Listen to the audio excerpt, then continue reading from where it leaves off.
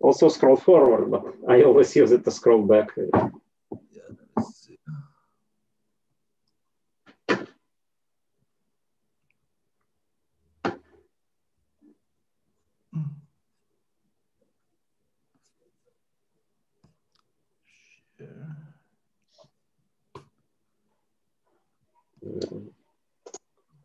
It works.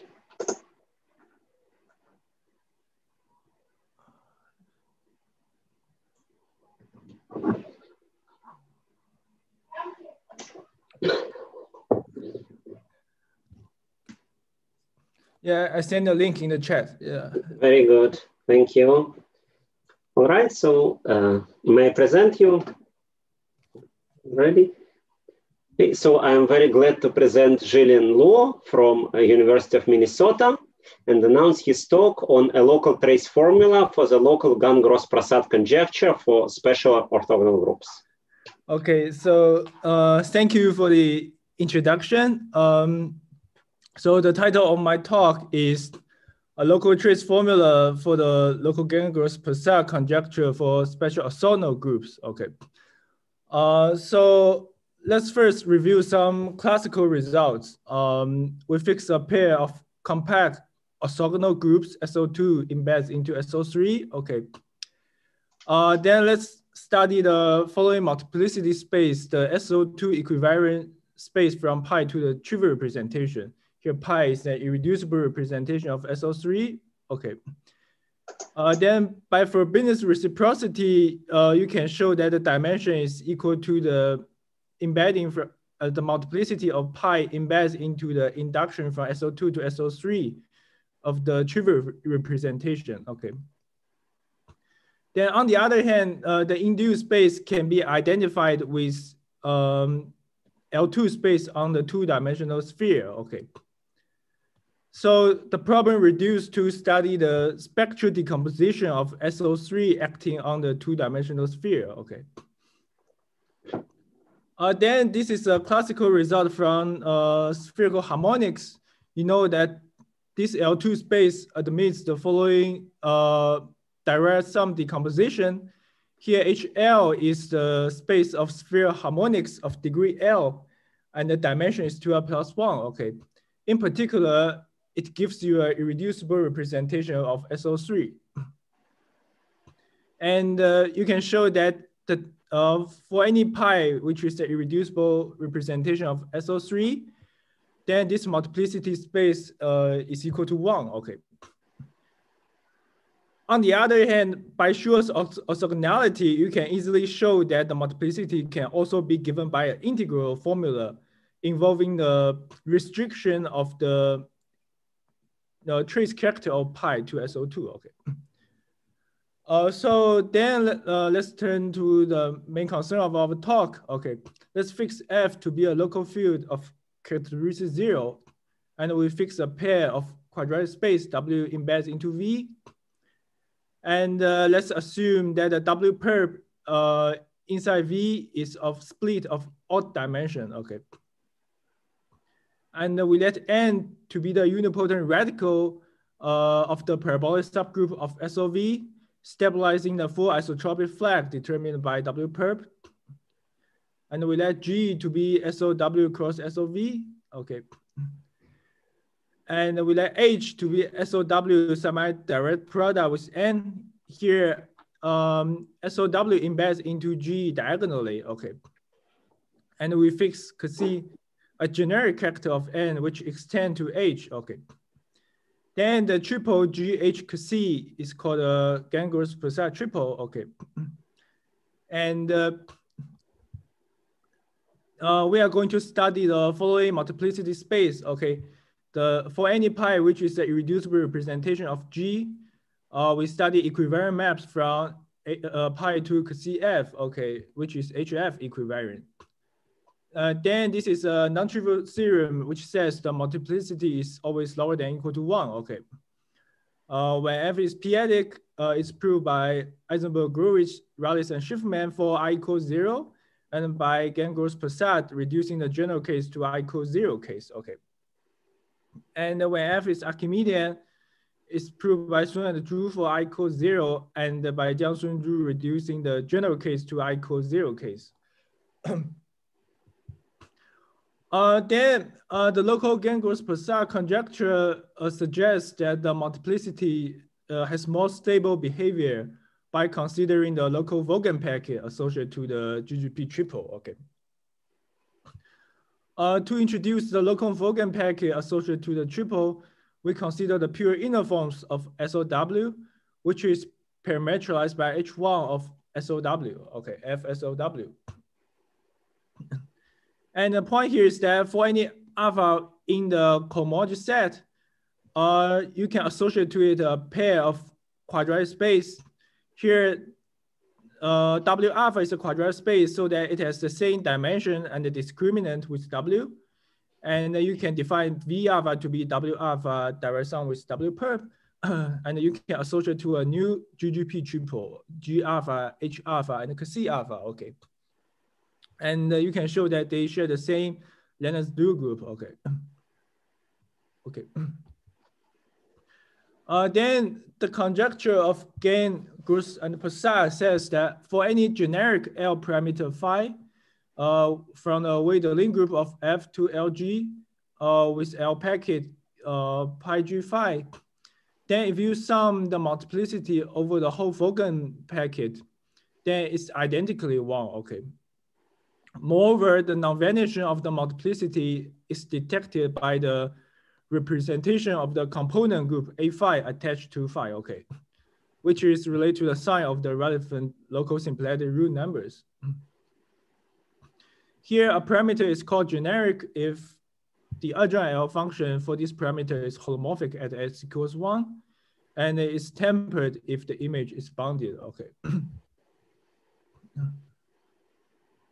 Then let's review some known results for the conjecture.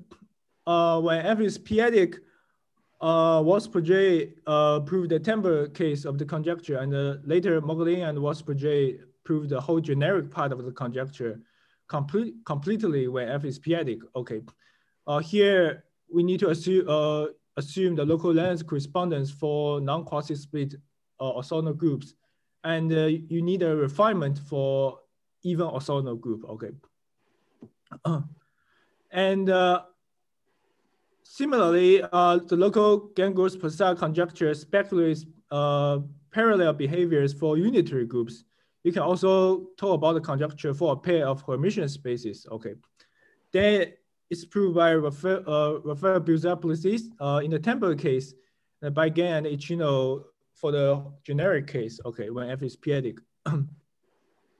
And there are parallel conjectures for school Hermitian unitary groups and the symplectic metaplectic groups. Okay, usually it's called the Fourier-Jacobi case. Okay, then Gan and Ichino proved the conjecture for school Hermitian unitary groups, and Atobi proved the conjecture for symplectic and metaplectic groups through the technique of theta correspondence when F is p-adic. Okay.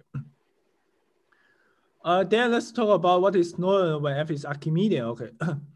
Then for unitary groups where F is equal to R, Beuzart-Plessis proved the multiplicity part of the conjecture for phi tempered. And He proved the conjecture for discrete series representations. And Xue proved the conjecture for tempered parameters. And for special orthogonal groups, when F is equal to C, Moeller proved the conjecture for SON cross SON plus 1. Okay.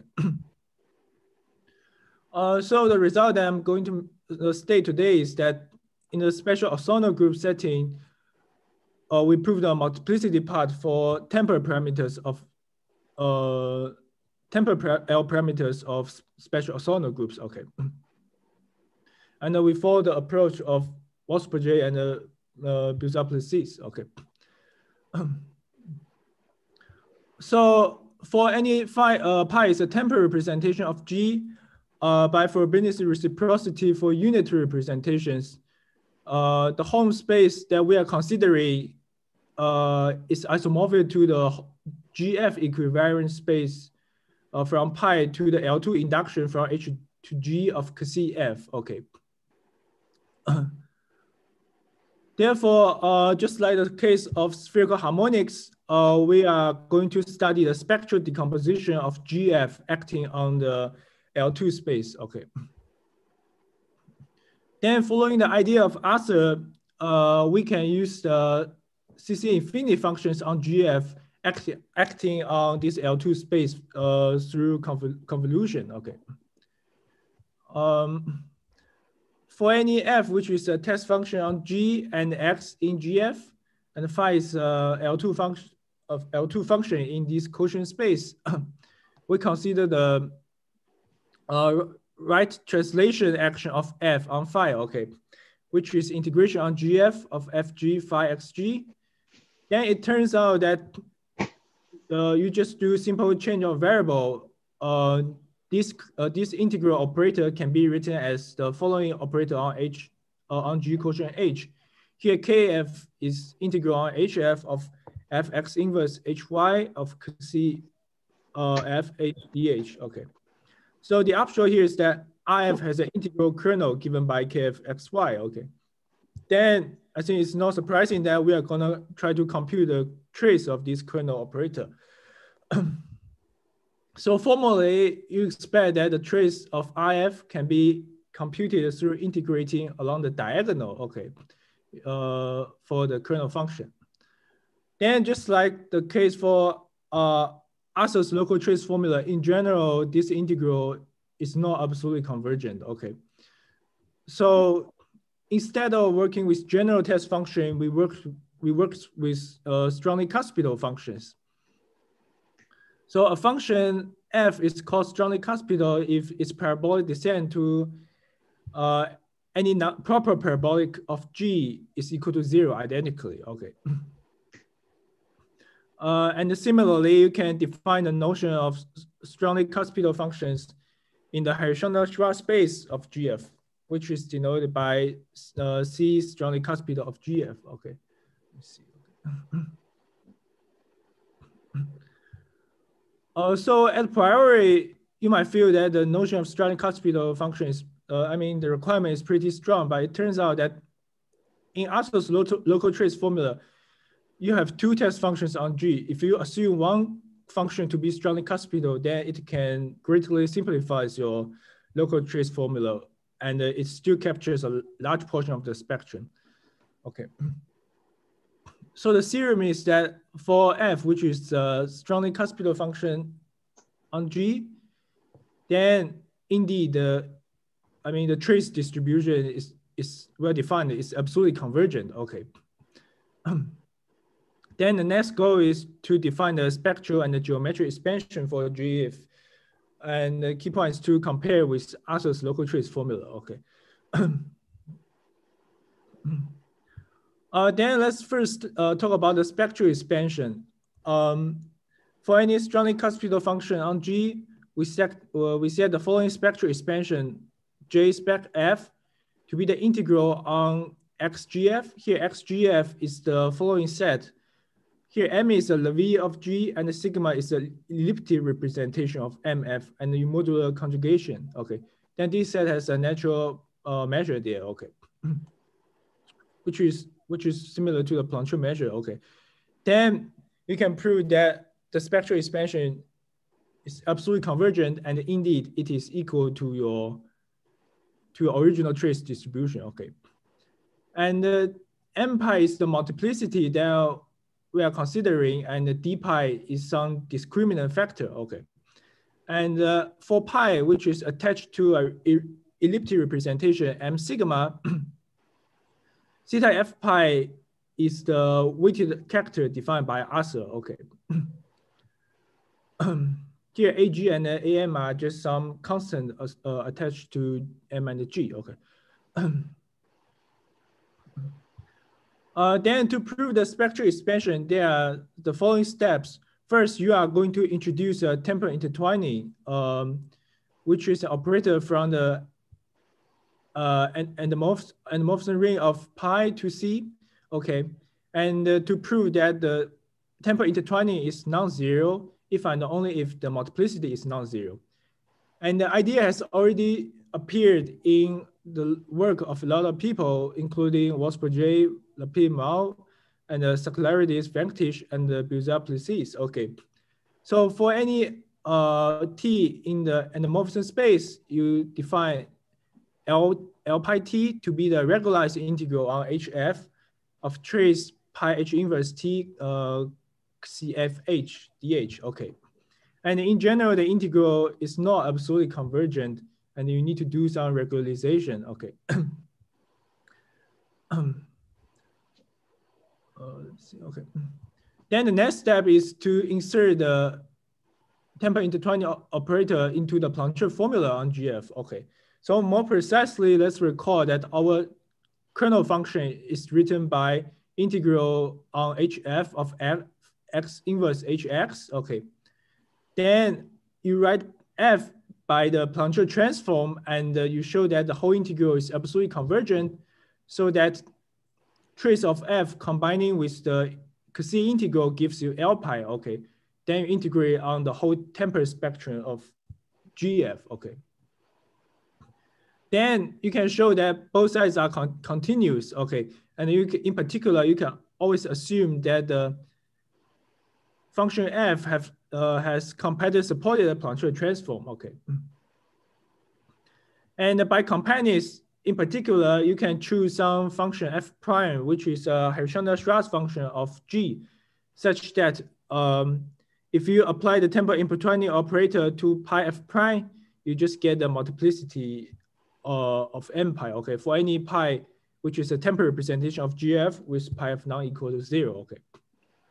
Then you are going to insert the multiplicity here into the integral formula here, because you know that L pi is non-zero if and only if m pi is non-zero, and m pi, if it's non-zero, is always equal to 1.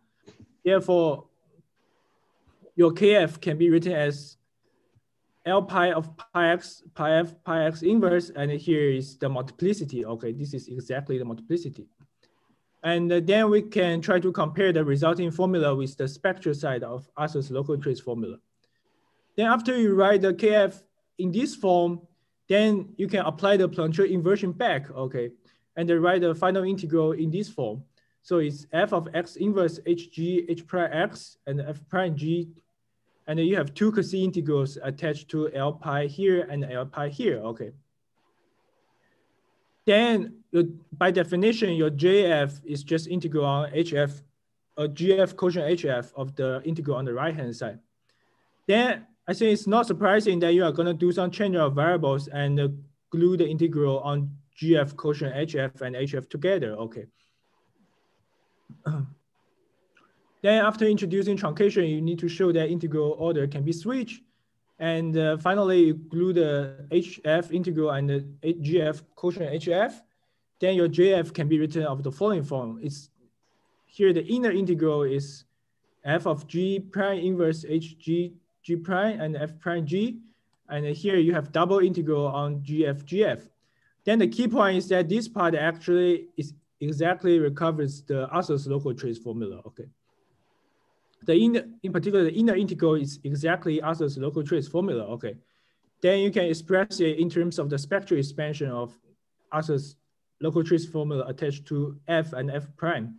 And the key point is that if you assume one function to be strongly cuspidal, then your expression can be greatly simplified. Okay. Then your final expression is that it just gives you the integral on xgf of d pi here, and here is theta f pi. This term comes from Arthur's local trace formula. Okay, and in Arthur's local trace formula, the distribution attached to f prime is the character, the ordinary character of pi. Okay, then for the ordinary character of pi, you integrate with the Cauchy here, then you just get the L pi f prime here. Okay, and which just gives you the multiplicity. So this is how you derive the spectral expansion of J. Okay. So any question on the spectral expansion? Okay, if no question, then let's move to the geometric expansion. So the key part for the for the proof of the local Gan-Gross-Prasad conjecture following the approach of Waldspurger is that you are going to prove a multiplicity formula, geometric multiplicity formula for any temporary representation of G. Okay. So for pi, which is a temporary representation of G, then we prove that the multiplicity is equal to the following geometric expansion, which is some constant, which is some function C pi x that we are going to define later, and dgx and delta x are some discriminant factors. Okay, and they integrate on a set of conjugacy classes, which we denoted by gamma gh. Okay, and when f is p-adic, it was already proved by Waldspurger. Okay, so let's explain all the notations appearing here. Okay, so gamma gh is the union over some subtorus of SOW. Okay, so the key point is that those torus might not be maximal. Okay, and the torus is in T if and only if T is maximal elliptic in SOW double prime. Okay, where W double prime is a non-degenerate subspace of W and the dimension of W quotient W prime is even. Okay, so this set really comes from the centralizer of semi-simple elements in H actually. Okay. Then let's turn to the definition of the function C pi there. Okay, which is the main technical ingredient in the geometric expansion.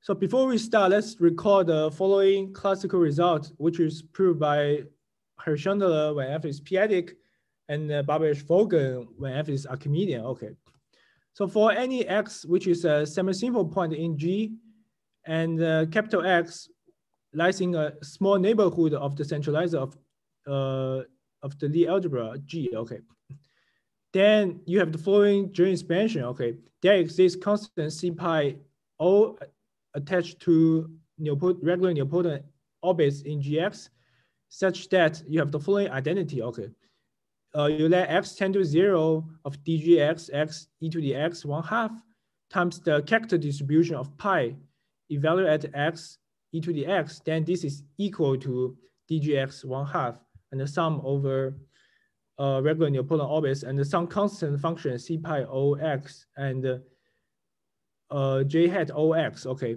here J hat OX is the Fourier transform of the nilpotent orbital integral attached to the regular nilpotent orbit. Okay. Okay, so here I would like to mention that the original formula of Babbage-Vogan is an asymptotic formula.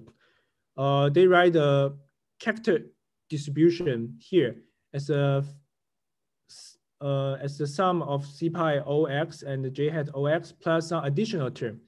Then the key point is that if you multiply by the discriminant and let x tend to 0, then you can show the remaining term tend to 0. Okay. And here, for the definition of C pi, it first appeared in the work of Waldspurger and it's the main technical ingredient. Okay, and the C pi, I think it is not surprising. It is non-zero only when Gx is quasi-split. Okay, Gx is the centralizer of x in G. Okay, and when it is the case, we are going to pick up a particular regular nilpotent orbit in Gx. Okay, and define C pi to be C pi O. Okay. Then the key difference between special orthogonal groups and the unitary group case is that for unitary group case, then the regular nilpotent orbits can be permuted by scaling. And in particular, your geometric multiplicity formula is independent of the orbit that you are going to choose. Okay. So in particular, you can take your C pi to be the average germ. Okay, you sum over all the regular nilpotent orbits in Gx and the C pi O and divide by the cardinality. Okay. Then the benefit is that if you define your germ expansion, if you define your C pi in this way, then you have the following elegant formula relating C pi with the character distribution of pi. Okay. More precisely, dgx 1/2 times C pi xx is equal to a limit of x prime, which lies in the quasi-split torus of Gx. Okay, you let it tend to x, then this is the, I think there's a 1/2, I forget to write here. So dgx prime 1/2 theta pi x prime over the cardinality of the wire group, okay. Then in particular, you have a direct relation between the germ here and the character distribution of pi, okay. Unfortunately, it is not the case for special orthogonal groups. You really need to pick up a particular regular nilpotent orbit, okay. Then let's briefly review the parametrization of regular nilpotent orbit in special orthogonal groups, okay. So let's first, the set of regular nilpotent orbits in SOV is non-empty if and only if VQ is quasi-split, okay. In particular, for dimension of V odd or lower than equal to 2, then you can show that regular nilpotent orbit is equal to 1 identically, okay. Then in this case, you do not need to choose a particular orbit. When dimension of V is even and greater than equal to 4, you set the following set NV to be F cross over F cross square, okay, if VQ is split, okay. And you let it to be the image of the anisotropic component of phi over F cross square if VQ is quasi-split of all but non-split, okay. Then through some computation, you can find that NV is in bijection with your regular nilpotent orbit in SOV, okay. In particular, your G, which is written by SOW cross SOV, then it's parameterized by NV if dimension of V is even and greater than or equal to 4. And it's parameterized by NW if the dimension of W is greater than or equal to 4 and it's even, okay. Then let's see what is a particular regular nilpotent orbit that we are going to choose, okay. Let's recall that our V is the direct sum of W with the anisotropic line, which is generated by some vector V0 and a split space Z, okay. Then we let mu0 to be the quadratic form Q evaluating at V0, okay. And then you can show that when dimension of V is even and greater than or equal to 4, mu0 lies in the parameterizing set, okay. When dimension of W is even and greater than or equal to 4, then minus of mu0 lies in NW, okay. Then for X, which is a regular set in the geometric support, I mean, this parameterizes your geometric support, you let V prime X to be the kernel of 1 minus X in V, okay. And W prime X to be the kernel of 1 minus X in W, okay. Then you can show that your centralizer has the following decomposition, okay. It's the product of a smaller Gan-Gross-Prasad triple and G double prime X is T cross T, okay. And in particular,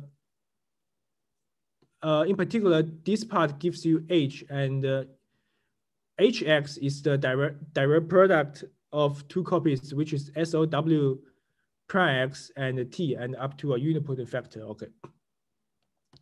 Then when G prime X is quasi-split, you set C pi X to be the regular nilpotent, the germ associated to the regular nilpotent orbit O of mu0 if dimension of V prime X is bigger than or equal to 4 and it's even, okay. And it's equal to C pi of O minus mu0 if the dimension of W prime X is greater than or equal to 4 and it's even. And it's just the original germ if you only have one orbit, okay. So at priori, you might wonder why it is the case. Later, when we are going to descend everything to Lie algebra, then you will understand why it is the case, okay. Then let's first talk about the proof for the local Gan-Gross-Prasad conjecture for tempered L parameters. Then the following properties are needed for a tempered L parameter. So more precisely, the first property is that for any pure uniform, I mean for alpha, you can associate to a pure uniform, then the sum of the character distribution in a tempered L packet, okay, this is a stable distribution, okay. The second property is the transfer property. So more precisely, there are some transfer between the stable character between a stable character on G and its pure inner forms. Okay, and the constant is related by the cardinal sign. Okay, in particular, the cardinal sign lies in is equal to +1 or -1. Okay, if F is not equal to C. Okay, and the last property is that for G, a quasi-split group, and for every regular nilpotent orbit O in G, there exists a unique representation in your temporary representation in your temporary L parameter, which is generic. Okay, generic of type O. Okay, and for these properties, when F is Archimedean, the local length correspondence is known by the work of Lens, and the stability of the character and the transfer is known by the work of Shelstad. Okay, and the Whittaker property follows from the work of Kostant and Vogan. Okay, and when F is p-adic, the local length correspondence is known from other for quasi-split special orthogonal groups, and in particular, you need some refinement for even orthogonal groups. Okay, and for non-quasi-split special orthogonal groups, it is expected to follow from the last chapter of Arthur's book. Okay. Then we also established the following formula. So at priori, you need to pick up a particular regular nilpotent orbit when you define the germ there. Okay. Then let me see. Yeah, but for a stable character, okay, for a stable character, you sum over pi in you sum over all the pi in your temporal L packet. Then for the germ of the stable character, then their germs are equal to each other for any regular nilpotent orbits in GX. Okay. In particular, for stable characters, the associated germ can also be related to the original stable character of pi. Okay. Okay. Then you sum over all the multiplicities and you replace the multiplicity by the geometric expansion. Then then it is really just the sum over all the pure inner forms, and this is the cordable sign. Okay. Then the point here is that because you have some alternating here, I mean the cordable sign is ±1. Therefore, if x is not equal to 1, then your sum here is identically 0. Okay. Then eventually you only recover the summation here attached to x equals 1. Then this part follows from the work of Rodier when f is p-adic, and by Matsumoto when f is Archimedean. You know that indeed it is always equal to 1. Okay. Therefore, you just prove the multiplicity part of the conjecture. Okay. So any questions? Okay, if no question, then let's continue. Then I think it is not surprising that the key point is that you are going to prove a geometric expansion for your original trace distribution. Okay, so for f, which is a strongly cuspidal function on GF, you set the geometric expansion of f to be the integral on gamma gh of cfx, and this is some discriminant. Okay, it is really parallel to the geometric multiplicity expansion. And what is CF? The CF is the germ attached to the following conjugation invariant distribution attached to F. Okay, so theta fx is equal to the weighted orbital integrals defined by Arthur. Okay, here mx is the centralizer of x in G. Okay, which is the minimal Levy. Probably I should say in the following way. This is the minimal Levy of G containing X. Okay.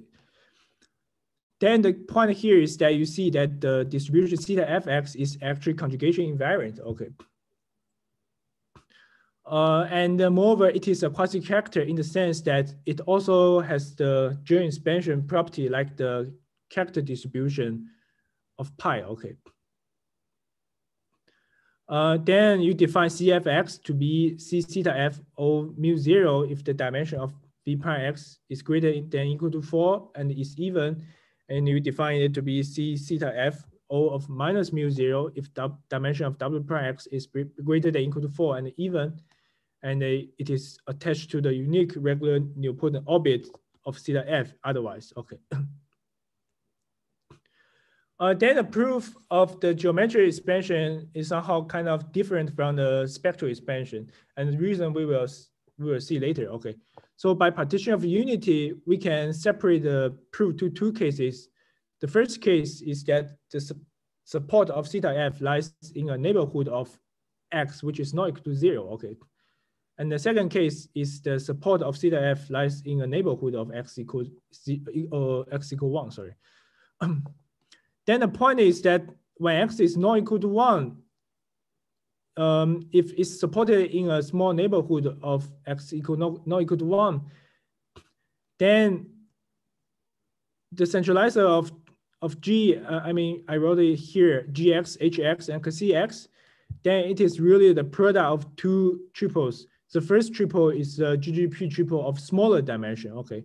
And the second triple is just like the triple attached to the other local trace formula, okay? This is diagonal embedding of some group H double prime X embedded into H prime double X, or H double prime X cross H double prime X, okay?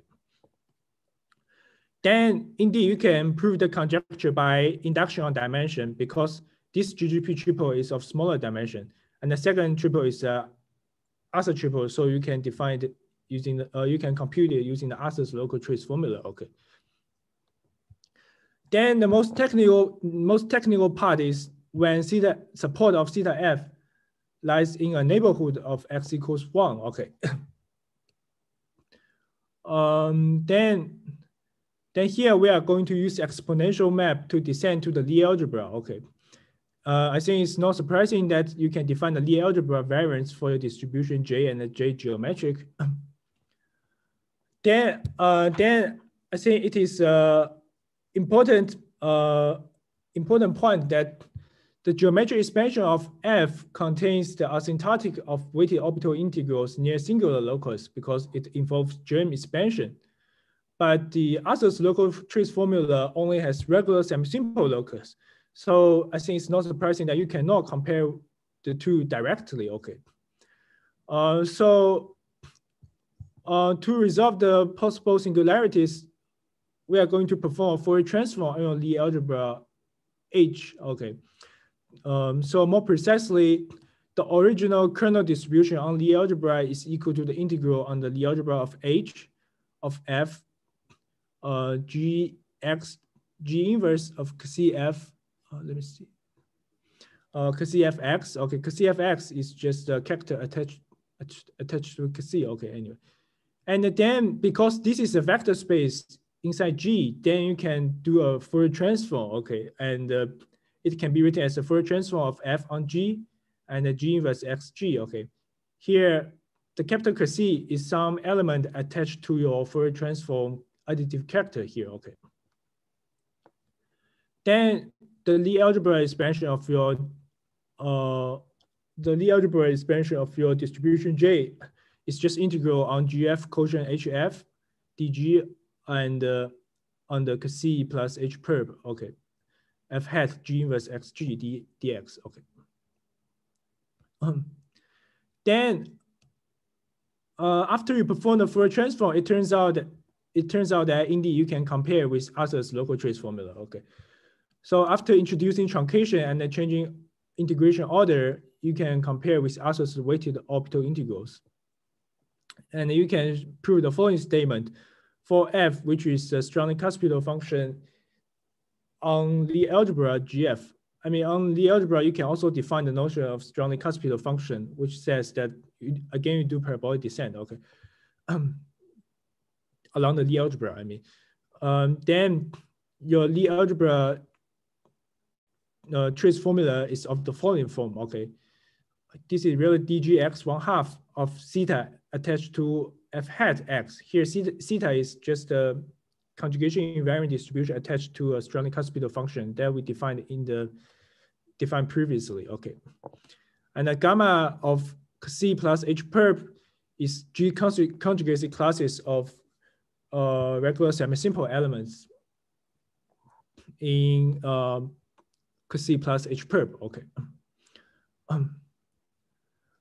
Then we are going to take Fourier transform back. Okay, here we already defined Fourier transform. Then we are going to take the Fourier transform back. Okay, so more precisely, you can apply Fourier transform for quasi-characters. Okay, which is proved by Beuzart-Plessis. Okay,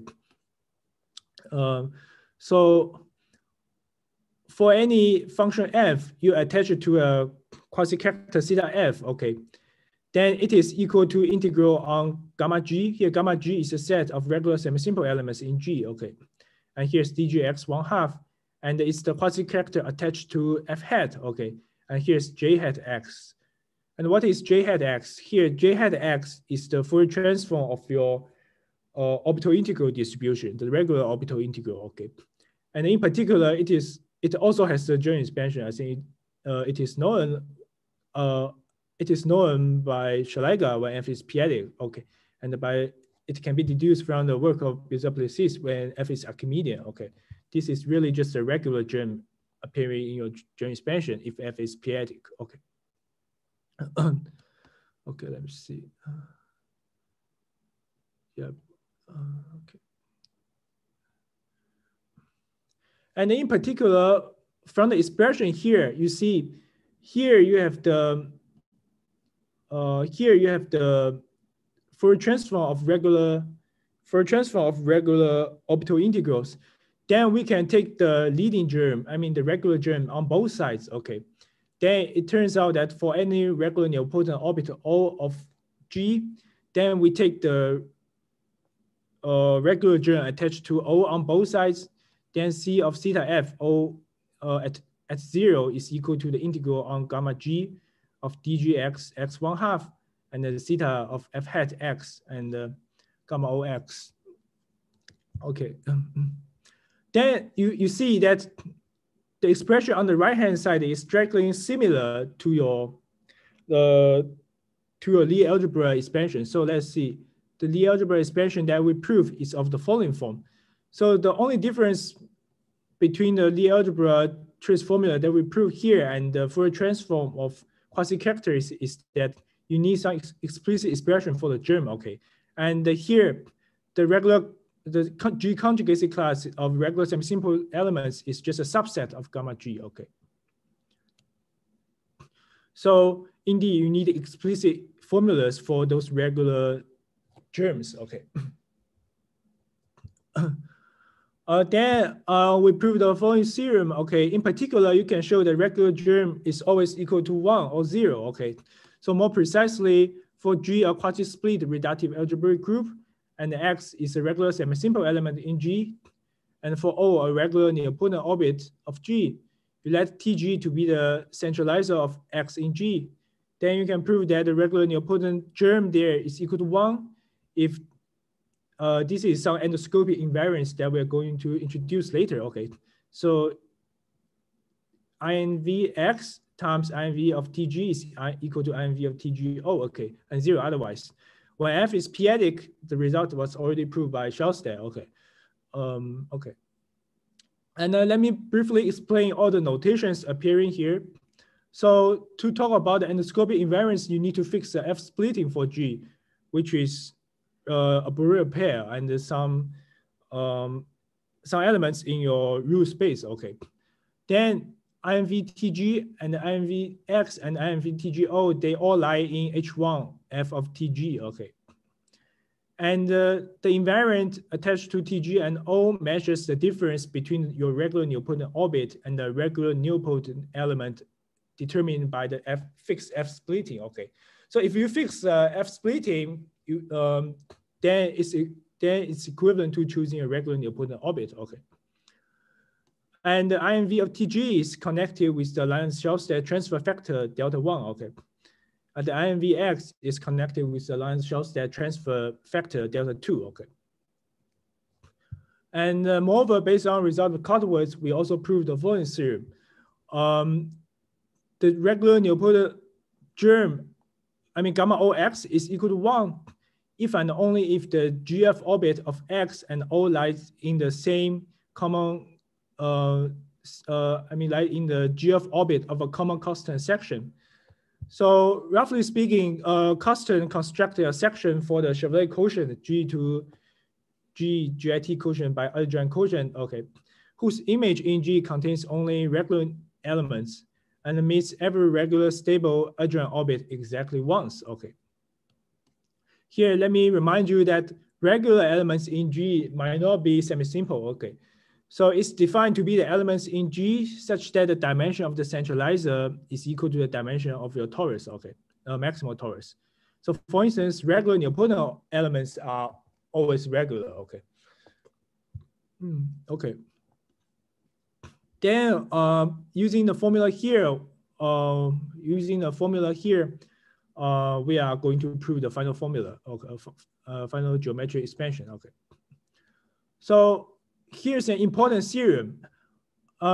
Although originally the requirement that F is strong hospital looks pretty strong, it turns out that if you form the invariant distribution theta F attached to it, then it is dense in the space of quasi-characters on GF when F is real or p-adic, okay. Moreover, if you take the Fourier transform of your quasi-character, it's equivalent to taking the Fourier transform of your F and attach to the quasi-character, okay. Therefore, because it's dense by continuity, we are reduced to show that for any quasi-character theta, J Li theta is equal to J Li of geometric theta, okay. So indeed, you can replace all the expressions that we proved before and defined before by a quasi-character theta, okay. So J Li theta is integral on gamma c plus h perp of discriminant dgx 1/2 and the theta hat x, okay. And the J Li geometric theta is just originally we defined as that gamma gh, then it's not hard to define its Lie algebra variance. Then this is the germ theta x and the ddx 1/2 and the delta x minus 1/2, okay. So we are reduced to show that these two expressions are equal to each other, okay. Then an important reduction is that you can show that both distributions have some homogeneity, okay. So more precisely, if you replace the quasi-character theta by theta lambda, here theta lambda is some scaling, okay, then it is equal to the original expression times lambda to the power delta g over 2. Here delta g is some constant attached to g, okay. And similarly, you have the same homogeneity for J Li theta, okay. Then you can show that the subtraction of these two distributions is equal to the linear combination of regular nilpotent orbits O in G and some constant CO in C, and this is the germ of theta at O evaluated as 0, okay. So this is really something using the, at least in the p-adic case, you can use some dimension argument. The key point is that these two distributions are equal to each other when theta is not supported at the neighborhood of 0. Then on the other hand, you have this homogeneity, then indeed you can just prove that their subtraction is just some linear combination of the regular germ attached to theta, okay.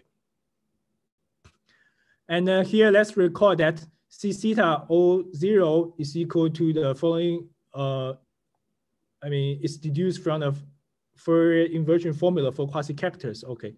Here is integral on gamma g of dgx 1/2 and theta hat of gamma ox, okay.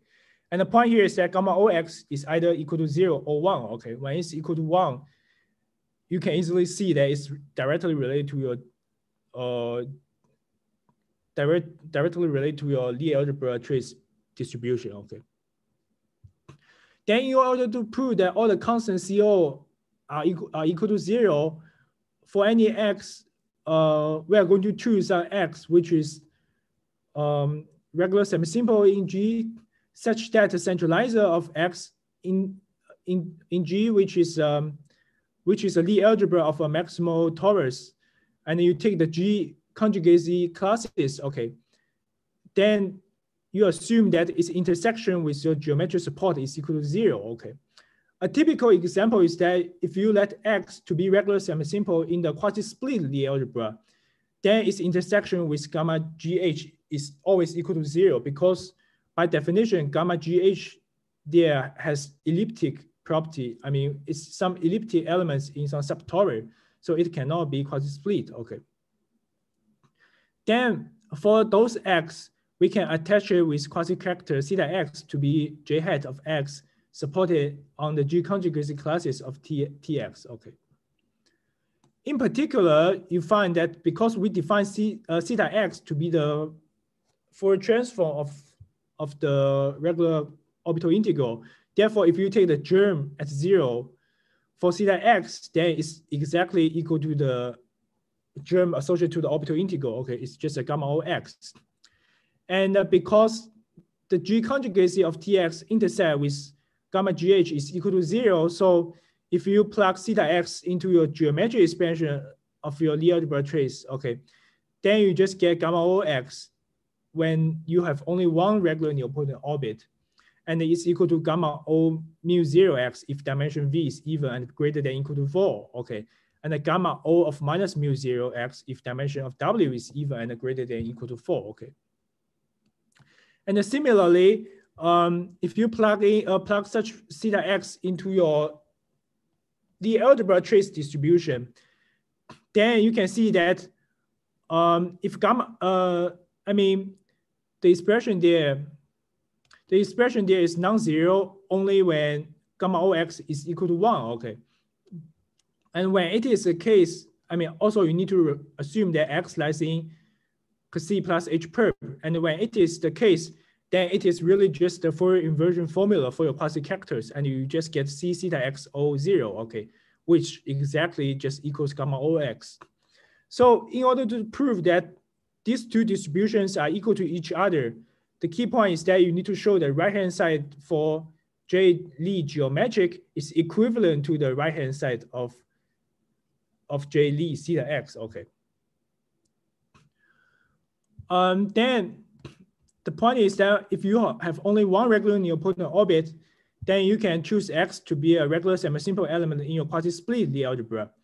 Then in this case, it's not hard to prove that the regular germ is always 1 for any regular nilpotent orbit, actually. And you can also prove that X lies in C plus H perp. Therefore, these two distributions are equal to 1.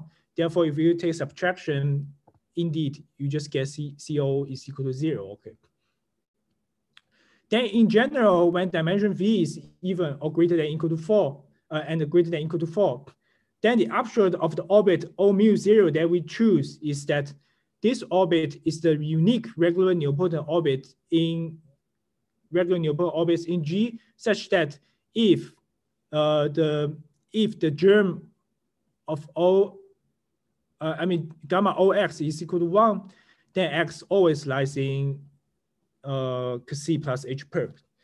So this is the key point why we choose the orbit O mu 0 in your geometric expansion, okay. Therefore, you can draw the conclusion that CO is equal to 0 for any O in regular nilpotent orbit of G, okay. Then, you need to prove this claim. It is a quite technical claim, which is not very easy to prove. Then to prove the above claim, we need to compute it explicitly for the regular nilpotent orbit germs, okay. So we prove an expression for gamma OX in terms of endoscopic invariance. Then we further need to give an explicit formula for those invariants and find a relation between those invariants and when X lies in your geometric support. It's H perp, sorry, it's a typo. Then we compute the invariance explicitly for any X in regular semi-simple elements of G without eigenvalue 0 following the work of Waldspurger. And finally, we can deduce that indeed the claim here holds, okay. So this claim is quite technical, but when you work with general spherical varieties, you also need to choose a particular regular nilpotent orbit when you write down the geometric expansion, okay. Then this is, in general, this is the criteria that you are going to use, okay. Okay, yeah, my talk is over, yeah. Yes, thank you, yeah.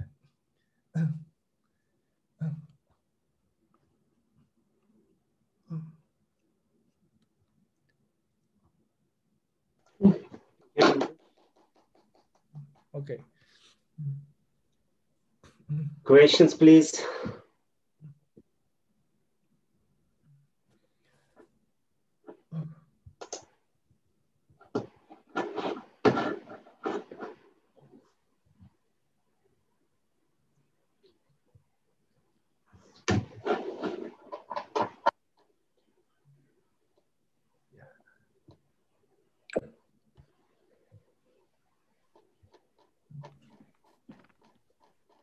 May I ask one question?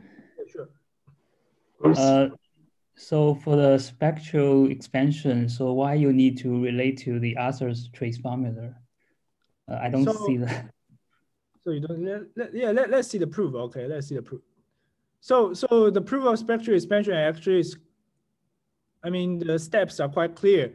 You first introduce temporal intertwining, which is just integral of matrix coefficient on your spherical subgroup. Okay, you need to regularize that.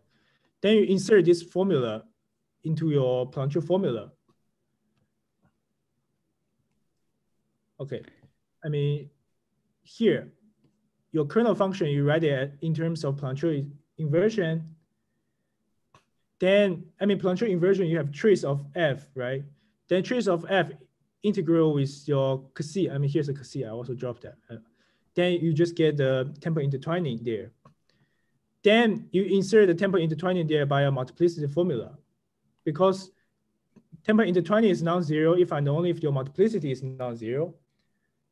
Then you can choose some function and insert it into the expansion here, and it does not affect your kernel function. Okay. So what do we mean by inserting? So you are inserting. Yeah, we insert this factor into your into our expansion for KFX. So this is one. Yeah, this is always one. Yeah, that's the point. This is always one, and it's it's non-zero if and only if your L pi is non-zero. Okay. Yeah, then for this expression, we apply the Plancher inversion back. Okay, then you can write it in this form. Then we just do integration. Okay, it's GF HF. I mean integration. Then the key point here is that you do change your variable. Okay, you can glue one copy of HF with the quotient space here. Okay. Then you get the inner integral here, and the inner integral here is indeed just Arthur's local trace formula, right? The double integral in G. Yeah. So okay. Yeah, that's how. Yeah. Then you use the spectral expansion of Arthur's local trace formula, and you get the. Is this kind of like a shortcut? Like you cannot deduce the spectral expansion directly, like Arthur's. You do. I mean. Yeah, the key point here is that we assume one function to be strongly cuspidal. So indeed the convergence issue here. I mean, in particular, you do not need to introduce truncation here. Okay. You can prove that it's absolutely convergent. Yeah, that's the point. We assume one function to be strongly cuspidal. Okay. Yeah. I'm just curious whether there's a way to deduce the spectral expansion directly without like kind of playing this trick and okay, maybe I don't understand this, but it's a good question. But overall, the whole proof really relies comparison with Arthur's local trace formula, including the geometric expansion. Okay, so on the geometric side, you also do something like this to kind of. Geometric side, we are not directly comparing with Arthur's trace formula, because you see in the geometric expansion, you have asymptotic of orbital integrals, right? You have germs there. So you cannot compare with Arthur's local trace formula directly, because Arthur's local trace formula only have regular semi-simple locus. So the point here is that you see when X is not supported at identity, it's the product of two triples. The first triple is a GGP triple of smaller dimension. And the second triple is really a triple of Arthur's type. Okay. Then for this part, you can use the Arthur's local trace formula and get the geometric expansion portionally.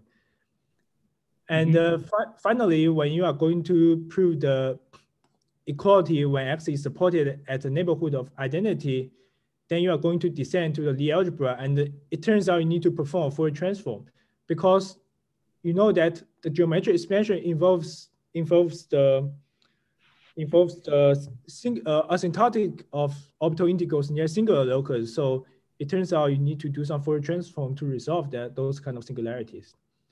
Then the key point is that after you do Fourier transform, your final formula can be compared with Arthur's weighted orbital integrals.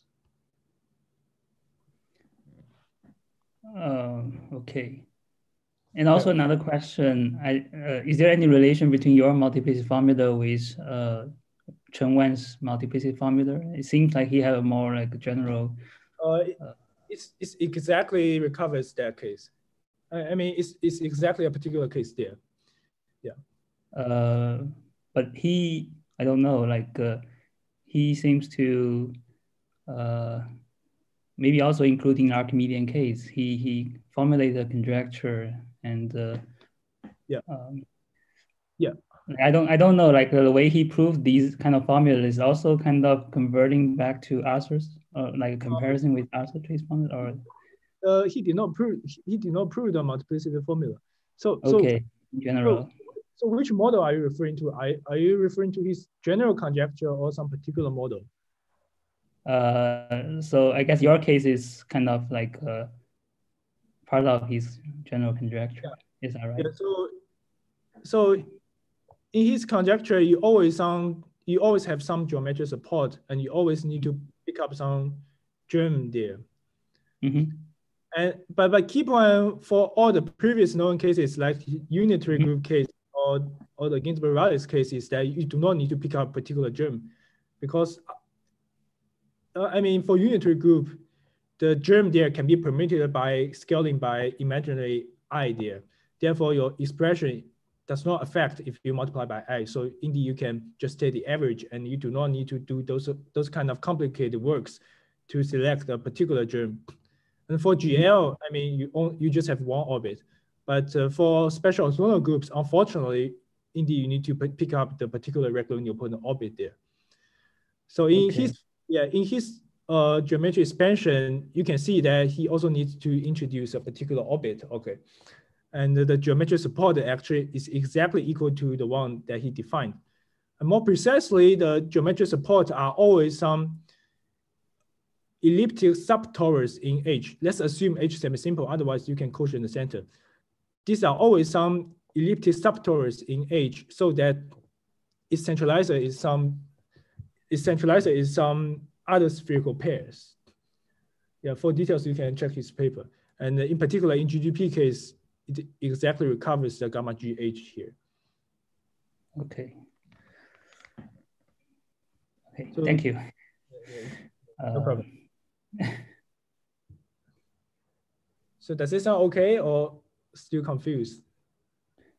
Maybe I need to look at the papers. I don't know. Like I thought maybe it's like a kind of a parallel development of trace formula kind of, but I don't know. Like you need to reduce to Arthur's trace formula, or you have to. So as I remember, the previous work of Raphael and Chen Wen, I mean, all the works need to compare with Arthur's local trace formula. Okay. Okay. Yeah. Thank you. Yeah.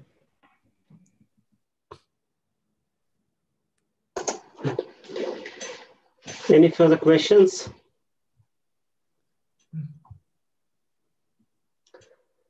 So I wanted to ask whether anything is known in the positive characteristic.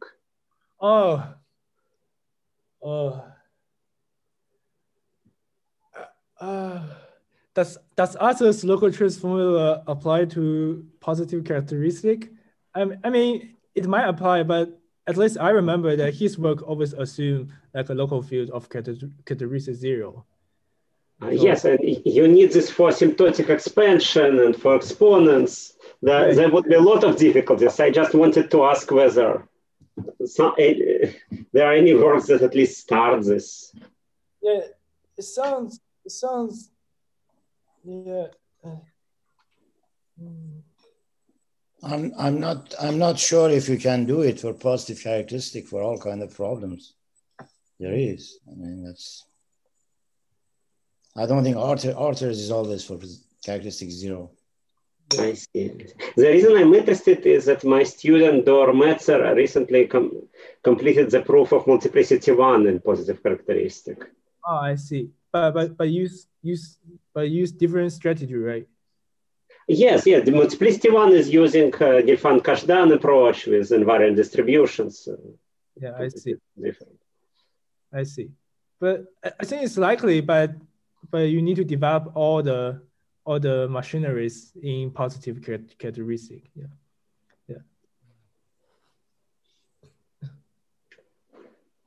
All right. Any further questions?